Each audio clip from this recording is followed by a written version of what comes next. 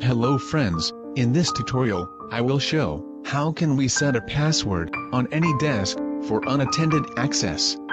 So, let's start. At first, I open AnyDesk software and go to the general options from the upper side. Now, click on Setting or Set Password. From the Settings options, click on Security.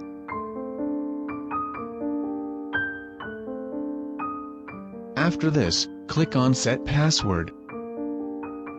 Now, type your password, and confirm the password by retyping below.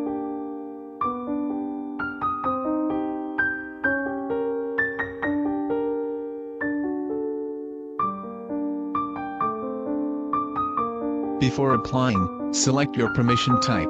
I select Unattended Access. After this, click Apply. Your password is successfully set in AnyDesk software. Anyone cannot access your computer from AnyDesk without this password. You have found many other setting options from the General tab.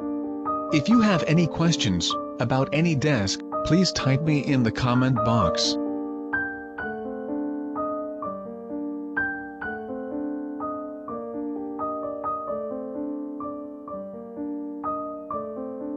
Thanks for watching this video. Please, like, comment, share, and subscribe to my channel for more new tech and ICT related videos.